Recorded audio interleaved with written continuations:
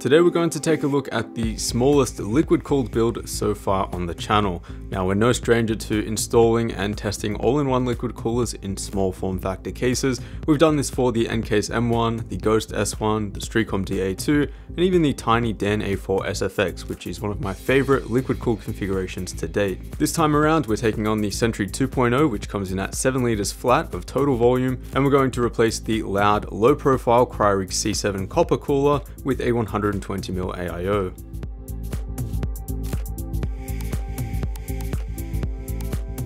Now we've already done a full review on the Sentry 2.0 where we looked at hardware compatibility, build quality, and also thermals, so if you're interested in getting a full grasp of this case, I'll leave that linked in the top right hand corner. Overall, it's a premium console-sized PC case that can accommodate a high-performance gaming system, perfect for your living room or minimal gaming setup. Otherwise, this video will solely focus on the liquid cooling abilities of this case, what you need to know before doing so, and whether I even recommend doing it over the air-cooled configuration that we used in the initial review. Alright, so let's get right into it. The most important thing that you need to know for this configuration is that you will need to compromise a little on the graphics card. The 120mm radiator occupies an area right next to your GPU, so whereas before the Sentry could accommodate a full-length card, you're now restricted to just 175mm in length.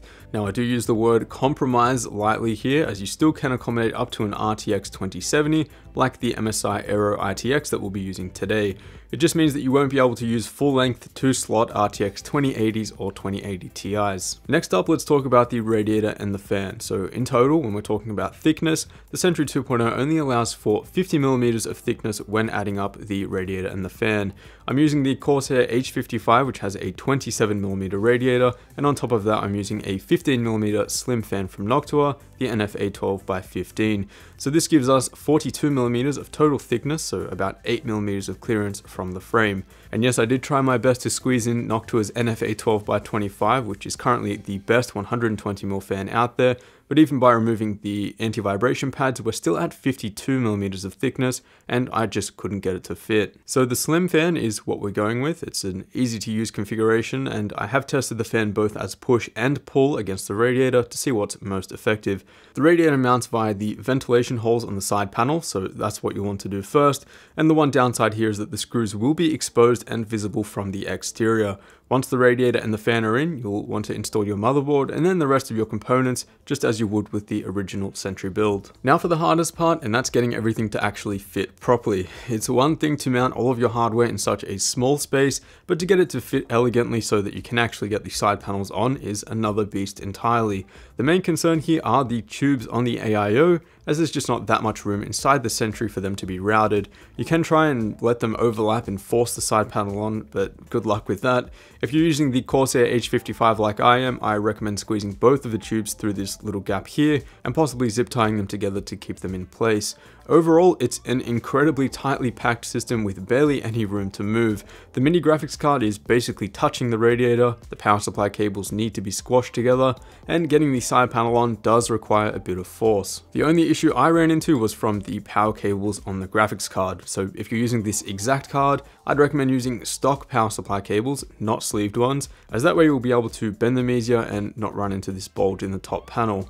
Alright, so let's get to the thermals. So here we're using the delited 8700K running at auto clock speeds with the power limit unlocked. This means that it boosts to 4.3 GHz across all cores, and as we can see, the Sentry 2.0 can now handle that with no problem at all with the liquid cooler. Previously, that setup just wouldn't have worked with the 47mm tall air cooler, especially in a demanding load like Blender. We can also see that positioning the fan as pull against the radiator does work a bit better than push, so definitely keep note of that if you are planning on doing this build.